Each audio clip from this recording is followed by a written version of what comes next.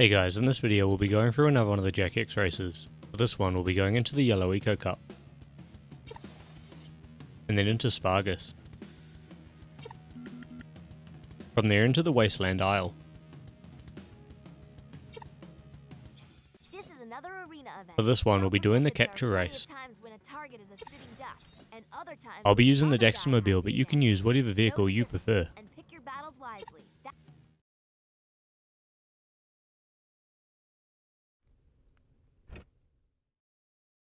Let's mix it up.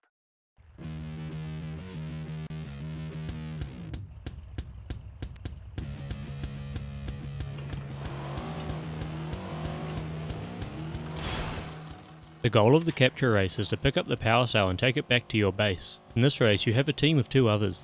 They'll help you to pick up the power cell and take it back to your base. This will be the same for your opponents. If you can, pick up the power cell yourself, as your teammates can be very unreliable at actually delivering it. To get the gold medal and win, you need to be the team that reaches 50 first.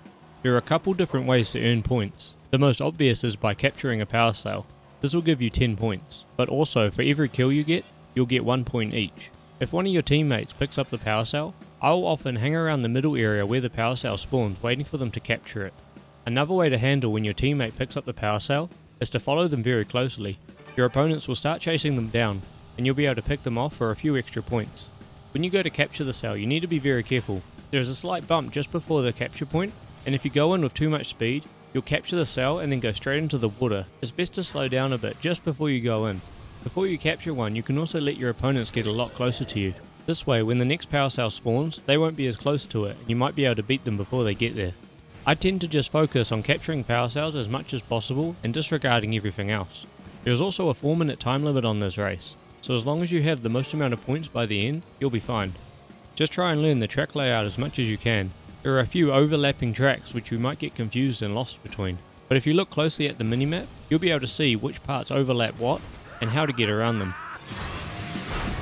Another one bites the dust.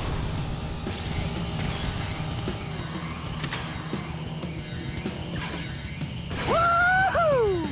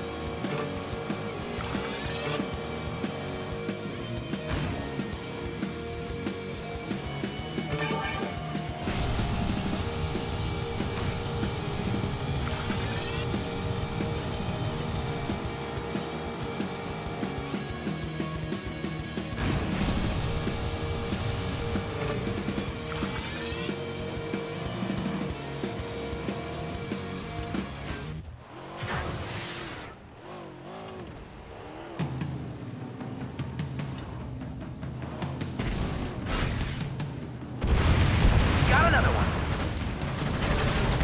I am invincible! I can't watch these.